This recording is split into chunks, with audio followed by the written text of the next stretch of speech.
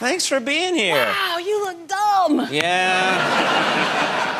That was the idea. Yeah, no, it works. It really does work. Success. You have been through this as well, I'm told, right? Well, yeah, I got something similar, but I was like, hey, how about a wig? You know, and they were like, all right. You know what? This is the thing that I'm enraged about. Yeah, I would be, because that looks painful. It is extremely painful, and then it turns out that there are wigs that you just plop on, and you've got this look in a second. Yeah. This was like 3 hours of surgery, basically. 10 minutes.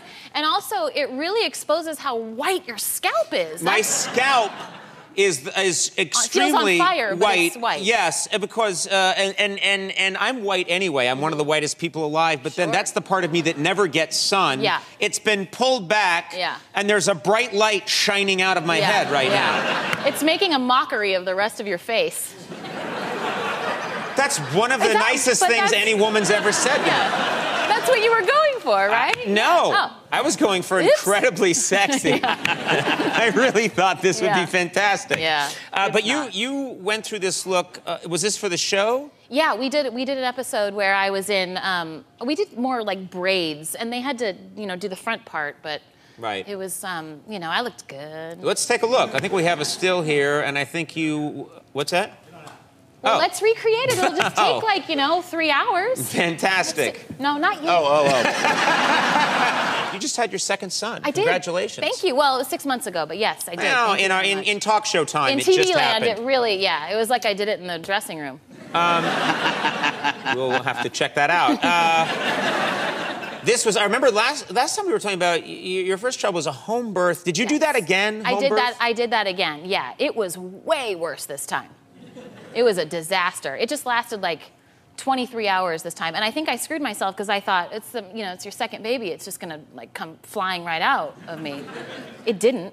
And like 4 hours into it, I was progressing really well. And my midwife said, because if you're at home, you gotta be really cautious. She was like, there's just something I wanna go get checked out. I think you should go to your doctor, my OB, which is, obviously a car ride away. So I had to get in the back of her Prius, which is a wonderfully environmental car, but not great for labor in the back seat. Not a labor car. Not a labor car at all, and not designed for it. They should say that when you buy it, not a labor car.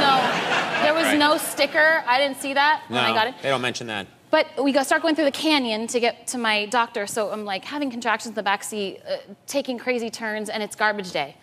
And the garbage truck is just stopping like every 3 minutes. And I was like, I don't think I can do this anymore. And I leaned forward because Rob was in the front seat. And I was like, I hope there's a real problem so we can go to the hospital and get this thing cut out of me.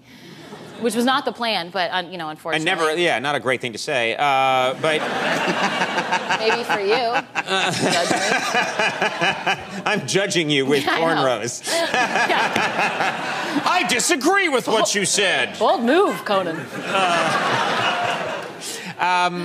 But unfortunately, everything was fine. I had to go home and have the baby by myself, drug-free, at home. 23 hours later. 23 hours drug-free? It was a nightmare. I mean, I love him, but it's enough babies. That's it. That's enough. But you know what happens? They say that there's a chemical that's released eventually in women's brains that makes them forget the pain of childbirth. I know. I didn't so that have they want to do it again. Yeah.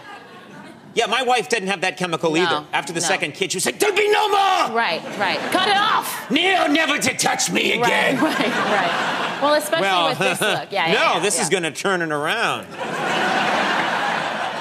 Kid number 3 on the way, America. Oh, my God. Wouldn't bet on it.